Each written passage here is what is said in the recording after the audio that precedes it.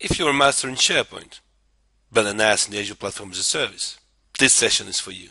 If hybrid development gives you headaches, but you want to know more, this session is still for you. If you think that Azure Active Directory is just a user repository, seriously, you can't miss this session. If you feel you're one of these guys, or all of them at a time, then come and watch my session on how to best leverage Azure Platform as a Service in your SharePoint solutions. See you on October 7 and October 8.